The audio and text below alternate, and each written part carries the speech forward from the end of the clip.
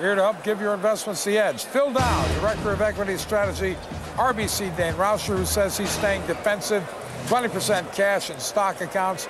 Also joining us, Todd Schoenberger, Director of Brokerage with the USAA. He says the market will make lower lows. Sounds to me like both of you guys are going to be a bummer here. Phil, you think we are still in jeopardy? My guess is you're going to see the clouds part here for at least the short-term period. We're going into a Fed report next week where they probably cut. Critical report next week is jobs and ISM later in the week.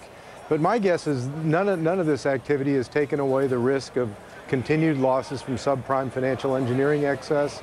And then we're still flying on instruments with regard to earnings for '08.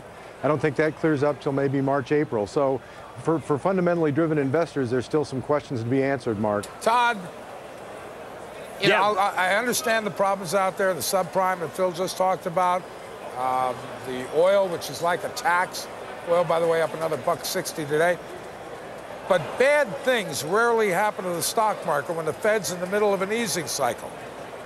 Well, it's a valid point there, Mark, but I have to agree with Phil right now. If you just look at the evidence that's out there, we are actually thinking that there is a recession that is occurring, or we're at least at the goal line. And historically speaking, the S&P 500 does decrease by 20 to 25% during recessionary times. So investors have to be cautious going forward with their equity investments. So, Todd, where do you hide?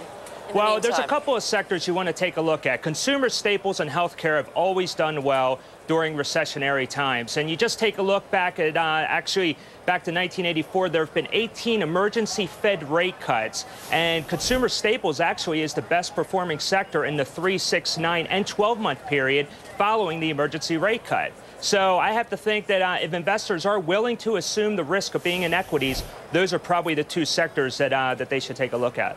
Phil, same question to you with the twist of, you know, if we're in a recession right now, historically, a lot of stocks like consumer discretionary actually bounce higher 6 months out of the recession. So when you know to switch back. Well, you know, I don't know whether we're in a recession or not. The market's been kind of acting of late like we might be going into one.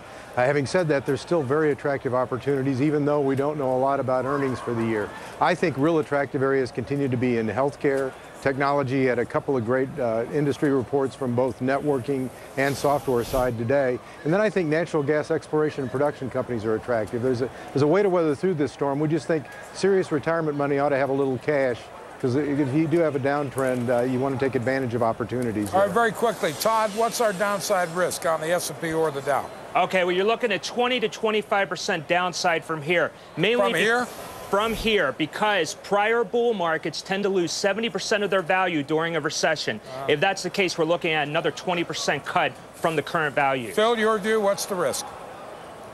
The risk is that if we have more bad news, you don't have an uptick rule anymore, and the shorts could take over and drive this market lower. My guess it's contained to 10% down from here, Mark.